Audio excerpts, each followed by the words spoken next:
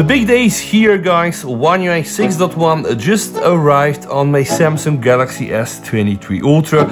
I installed it, used it a bit, and in this video I'm going to walk you through One UI 6.1 on my Galaxy S23 Ultra, and here I have the Galaxy S24 Ultra also running the One UI 6.1. One UI 6.1 was released with the S24 Ultra. This happened somewhere in February. Right now, guys, it's still March, right now April, and Samsung was able to finally give us One UI 6.1 with all this fancy new AI stuff for the S23 Ultra. One of the best phones Samsung ever made. I do believe that the S23 Ultra will just remain as a true legend. Also, one of the best camera setup, 10x optical zoom, all things that, yeah, we don't have here. Joke aside, guys, let me show you. This here is running the latest One UI 6.1. It's AXCA security patch level from the 1st of April. This here now, One UI 6.1 security patch level from the 1st of March. It has the firmware version of the CXCF. All right, and if I click here, guys, the last update, wow. I know that Samsung are not so great in doing change logs, but just wow, like sometimes when they do it right, they just do it right. And besides the fact that this time, this is a big update going from One UI 6.6.1, so it's not a major software upgrade, switching, let's say, from 14 Android to Android 15, but in this case, still, right, it's not a minor update, and it's 3000 megabytes, guys. So, Galaxy AI is here. Samsung are using again the AR card. They are playing the AI card here very, very strongly. Unleash new ways to create, connect, search, summarize, a lot of things you can do. And by the way, this is the first screen, right? But the moment you guys click here on AI changes, you're gonna be overwhelmed. Instant search for anything on the screen with the circle to search, translate phone calls in real time. And by the way, there are so many things, and these things, by the way, guys, I'm gonna show you, they come directly from the advanced intelligence that really will allow you to unlock the power of your phone. I have to be honest with you guys, I didn't really put up a dedicated video testing some of these AI things. Some of them are nice, I like them, I'm gonna show this to you. Some of them are useful, like the circle to search, really save you some time. Some of this is not usable by me, but I have friends that use it, right? And some of them, it's just things that I will probably not use so soon. But it's good that we have them, and they are right now for free, because the rumors are Samsung are gonna start charging us. Subscription based. Hey, Samsung going full Apple on us.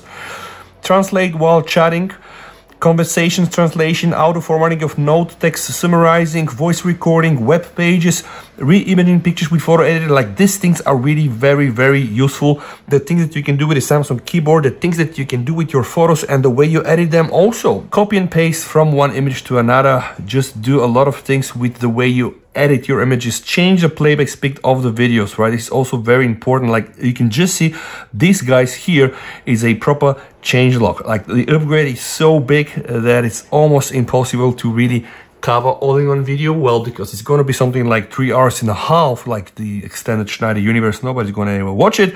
But guys, what I want to show you is really the basic stuff. And before I start this, I also am shooting this video in 4K 60, which is overkill, but I want to show you the animations, because I know a lot of you are going to ask the same question. I know that I asked this to myself, like, if I open one application, right, like Telegram, and what happens when I try to exit? Boom, finally this very nice animation that was there, and the One UI 6.1 arrived for the S23 Ultra. Now I go outside, and this is, guys, what we have. And of course, yeah, if you just hold here, right, this is going to be the first thing I want to demonstrate to you. Absolutely the case. Now circle to search arrived, so I can try it. Right now, it's, by the way, for free, so if I just circle this icon, yes, this is exactly this what I'm looking for. This circle to search, this is not exclusive to Samsung. A lot of other phones, namely Pixel phones, are going to get it, but I just wanted to test it out for you. Now, guys, I have entered the tips inside, right, so that you can just see, like, how equal this is. If I click to Advanced Intelligence, because I know this is going to be the first question. Did Samsung sacrifice some things? Yeah. Will I show these to you? Of course, right? I think even that's even more important to show you, like, things that work here and here. What is more important is to understand what we have here that will not end up here. Right now, I know a few things, all right? How do we know? What is the best way, guys, to also test this for yourself? When you go inside your phone, you just click to Advanced Features. Inside the Advanced Features, guys, there's going to be the Advanced Intelligence. We have the very same section here and here. Phone calls are going to be translated on the S23 Ultra as well. Samsung keyboard, guys, there are some things, I like those things, I'm gonna share this with you. The interpreter, again, I said I have some friends, I really have a friend working for the European Commission, he knows who this guy is, he's using this quite often.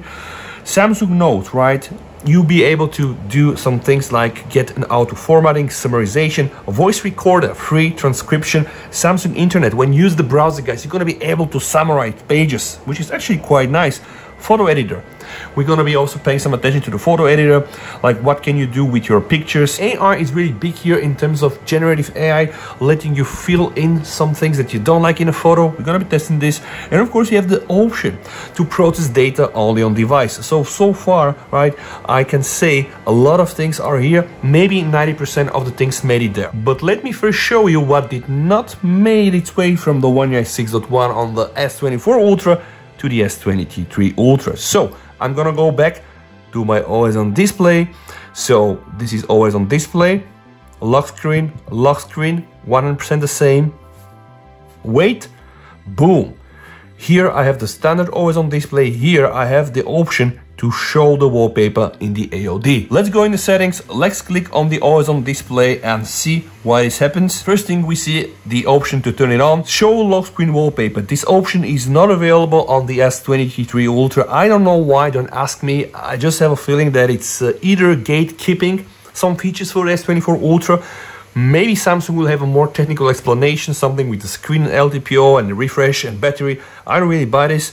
Here you have the option to show the lock screen wallpaper and also when that's a picture to erase the background. Well, let me show you. I'm gonna set this very beautiful Zelda here on the wallpaper on both of my phones on the lock and the home screen. All right, very beautiful by the way. Let me just choose an effect like this. I really love this bokeh insane. So see here guys, I have the option to show this on the screen on the always on display, which is actually kind of cool. All right, so always on display.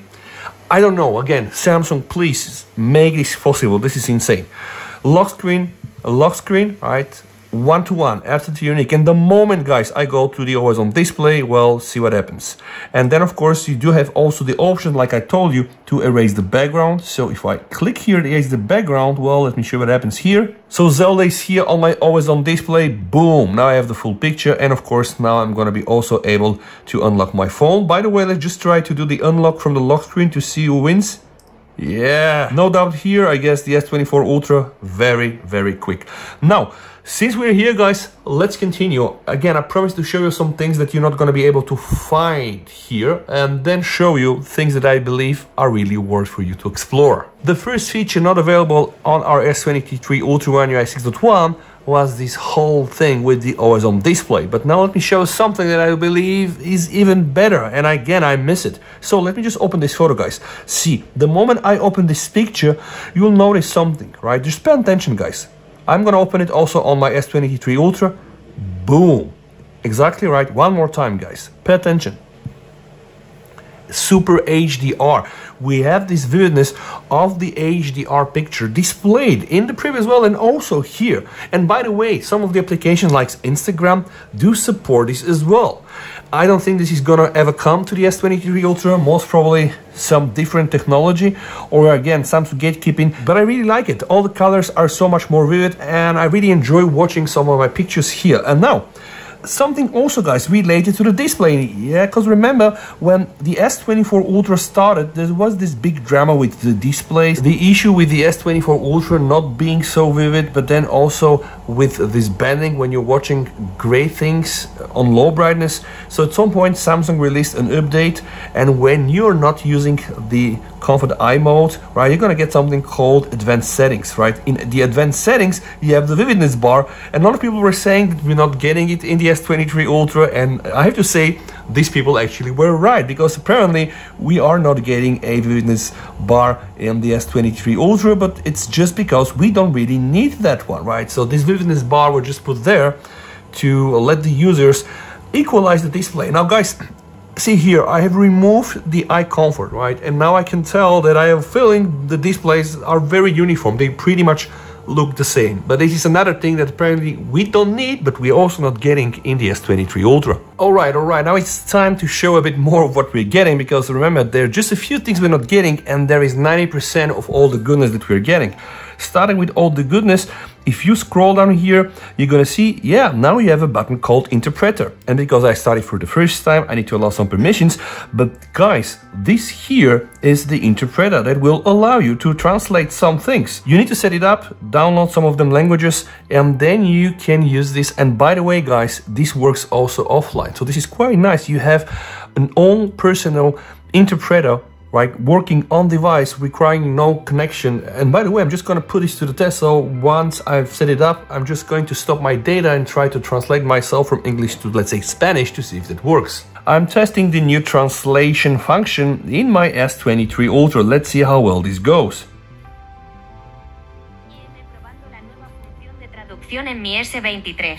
Okay, guys. Vamos a ver cómo va esto en el mundo. I cannot confirm or deny that this is wrong or not, but let me just try to remove the data and test it one more time. I'm not using any mobile data or Wi-Fi on my phone, and I want to test if translation is working. A usar cualquier dato móvil o wifi en mi teléfono y quiero probar si la traducción está funcionando. So you pretty much get the idea. It seems that it's working, so it's really nice. Now you have your own personal AI interpreter, in your hand and in your pocket. And by the way, you can do this also on your phone call. So there is an option when you go inside calls and settings called Live Translate. When you enable it, all right, now let's try to check the new summarize function using the Samsung Internet browser. So I've just opened something very Samsung-ish, and this is the changelog. Let's see what the AI will do. So I'm just gonna click summarize. You also have the option to translate, and well, that was not so great, by the way. All right, again, nothing here so much to summarize. Let's just open something proper. Let's open the BBC News, all right? I don't really use BBC News, but I want to check what the tool can do. Clicking summarize, all right? Yeah, top stories from Europe. Wow, I mean, why not, right? Like, instead of reading all of this, you just have this. And this, by the way, works so nice in some other sections. So for example, guys, let me just try to open notes. So I've opened notes. I have some text here, guys. Let's say this is not so well organized. I have here this magic button, right? Every time you see this, guys, means AI is here to help. And we have options: auto format, summarize, correct spelling. So the first thing I'm going to show you is the auto format. So you can create meeting notes out of this, but you can also create headers and bullets. This is something I, by the way, quite like. Optimize the arrangements, guys. See, boom. This is really like magic. Update release, update details, crazy. Of course, there is more. When you click here, right, you can also just summarize these. All these big tasks now just down to 2 bullet points. Bullet point 1 and 2. And of course, you can also replace this, hit one more time, and even try to translate it. So let's say I want to translate it, of course, La serie Samsung and whatever, like this really works like a charm. A lot of these things are AI driven, a lot of these things work on device, and it's really good to see that Samsung is trying to push AI to just do something that is really usable, right? And not just draw pictures. I'm not saying that's unusable, but at least take it to the next level for users and consumers. And this works everywhere. So I have a message, I have selected the text, right? It's in English. I can hit translate, guys, and I can do this everywhere, from every screen on the phone and almost in every stock app, which is actually very nice. And now some more AI power. I'm using the standard Samsung voice recorder, and you can just see I'm, by the way, using it to record some of the audios for my videos. Let's say that I'm done, right? I can just try to save this one, save it, and guys, now I can open it. But not only can I open it, right, here it back, I can also transcribe it. I can transcribe it in English, right? And let's say create a script for my videos. Yep, not ideal, by the way. I can also hit the summarization. So the idea really is for you to check how Samsung integrated these AI functions almost everywhere. And it's very seamless in all of their applications. So whatever you can do here in a voice recorder, I can do in the gallery. I can do in the Samsung keyboard, in the notes. I can do with using Samsung Internet. And you see how this works. And I can tell you guys, I'm even just barely scratching the top of the iceberg. So there are plenty of other functions for me to show you. So don't close the video on me right now. So the next thing I want to show you is the keyboard. All right, so see here, guys, standard stuff, right? But the moment I go here, boom, immediately this AI sign will appear, so I can click it. Of course, there is AI here. And of course, I can do the standard stuff like translate it in whatever language I can almost, but there is even something more. Let me show you. When I click here, OK, there is something called the writing style. This is very cool, by the way, because it will take your input, analyze it. This is the original. The next thing I want to show you is the keyboard. It can then turn it into a more professional tone. The following item I would like to demonstrate is keyboard. Then, of course, very casual. The next thing I want to show you is the keyboard. Social, you know, even inserting tags and emojis, very polite and very emojified. And you can do this with a lot of other things. This is really, really crazy, guys. Like so many writing styles. You can use this to write some of your emails if you want to do so. And by the way, spelling and grammar, that's clear. So even the Samsung keyboard, you know, is getting this AI refinement. But there is more, of course. Let me show you. If I go inside the wallpapers and I click change wallpapers, I now finally is going to be able to use the new AI power, right? So let's say I want to create something imaginary, right? Or let's say create a painting. I can click here and then I can choose different tag words. So let's put beach here, okay? Nothing else is going to be replaced by flying cars. It's kind of limited because it's still not really allowing you to write whatever you want, but you can generate so many of those. And sometimes, guys, these wallpapers are really so graded. In fact, I'm using them sometimes. Now, of course, my favorite wallpaper app is Lunar by Matthias Eckhart. See here, why not use this? It's batshit crazy. You have this option or that option or this or that. This is nice. So I'm gonna click set, and with the touch of a button, guys, I'm setting this on both my home screen and lock screen. This was first released with, I think, the Pixel 8 series. And of course, then Samsung got it. But it's one of the many things that you're getting with One UI 6.1 for the S23 series, which is just amazing. And now let's play with the gallery, because inside the gallery, we should have a lot of AI things. So I can save this as a sticker, which actually I always could. I'm gonna go inside and I'm gonna click this very nice button. So with this very nice button, guys, you see, of course, every time you see the AI button, you know AI is here to help. And with AI is here to help, you can do plenty of stuff. Let me show you. Tap or draw around anything you want to move or delete. So let's say I don't want to delete anything. I just want to enlarge Zelda because she's so beautiful, right? So I can just select her, right? And boom, I'm gonna also select her on my S24 Ultra. And right now, guys, see, all right, I can just make her so big, or let's say I want to just delete her. And by the way, deletion is nice because, let me show you why.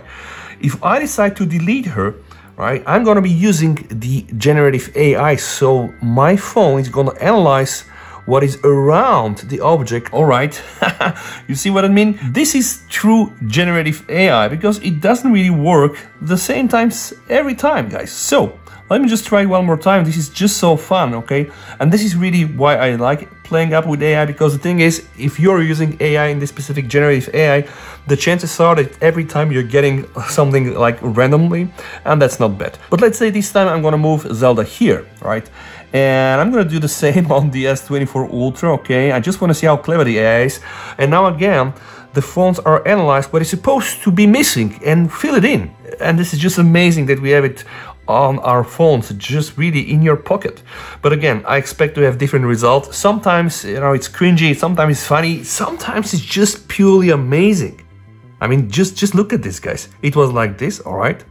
Boom, it's absolutely amazing. And you can do this on your pictures as well. So sometimes, you know how it goes, you have a picture, you don't like it. Let's try to bring the lady back, because now it's gonna be interesting to see if the tool is going to be able to redraw her. Now, I don't think so, right? I think this is gonna really blow my imagination, but let's just see what happens and how well both phones are gonna handle it. Sculpting the new scenery. Oh, wow. I just have a feeling that the S23 Ultra in this case really provided a better result. But you see, right? Sometimes playing with AI could be fun, sometimes not so fun, sometimes even cringe. But the thing is, we got this function in the S23 series thanks to One UI 6.1. Another new thing, the so-called instant slow-mo. I have a video shot with the S23 Ultra. All right, let me just play this video for you. Okay, it's just me setting up the scene. This is already slow-mo. And by the way, this uses also AI, because it is just generating some fake frames, or let's say generated AI frames, to try to really slow down the video. And by the way, you can also do this permanently. If I go inside the edit menu, right, you'll see that I have an option. So I can do 1/8, 1/4, and I can even decide which portion of the videos to slow down. And again, this is only happening because of the One UI 6.1 we got here, so it's really something. Let's check some of the new widgets, because yes, there are new widgets, and as you can see, I'm already using them here. So the battery widgets, the battery status widgets, you can add them, they will work on your lock screen. Let me show you. So changes apply to the lock screen, right? Will they work also on the, yes, also on the always on display. And you know, you can also get and change the colors. So this also has arrived with One UI 6.1. There are plenty of other very small and incremental changes, like triggering some of the routines directly from the home screen, even new routines, some new ways to handle reminders in the calendar as well. I really don't want to show you everything, but I have reserved the last portion of this video, right, to show you some of them sweet animations. So what I'm going to do right now, guys, I'm going to try to close everything, and I want to compare just what happens. Okay, so opening the folder, all right, we want to see the blur applied. Folder opening, okay, Telegram, just amazing. Going outside, amazing. It feels like the same phone. Let's now try to open X. Okay, open X, scrolling, going outside of X, just purely amazing. Let's open some widgets. All right, first time, of course, it has to refresh. Now it refreshed. Going outside, this now feels really like one and the same phone. If somebody ties my eyes, guys, and don't let me touch them, or maybe just touch the display, I cannot know. I need to feel the curve to say, okay, this is the S23 Ultra and this is the S24 Ultra. They really look so uniform, okay? Play Store, going outside, and you can see this zoom in, zoom out animation is very similar. Like all the notifications here, clear, right? No lag whatsoever, right? You can see everything really aligns so perfectly. I really am happy to be finally able to get my hands on One UI 6.1. I will do a more in-depth comparison in animations and UI, just to be absolutely sure that nothing really has been left out from the S24 Ultra. Let's open the camera as well. All right, cool.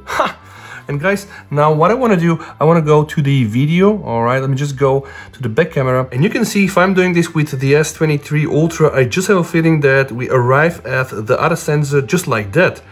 And you're missing all this nice and fancy animation going from the ultra wide to the main camera to the crop and then to the 3x. So there is for sure this animation on the S24 Ultra, and here, guys, they just decided to cut some corners, at least for now, right? So boom, boom, it really works quite fast, but there is no transition whatsoever. I don't think that's a huge issue, but I will be happy to also hear your opinion. And if you like videos like this, guys, you're more than welcome to support the channel. I will be doing a camera comparison now that the S23 Ultra finally has One UI 6.1, and I'm just gonna be happy to see you around. So thank you so much for watching this rather lengthy video. Stay safe, VST over, and bye.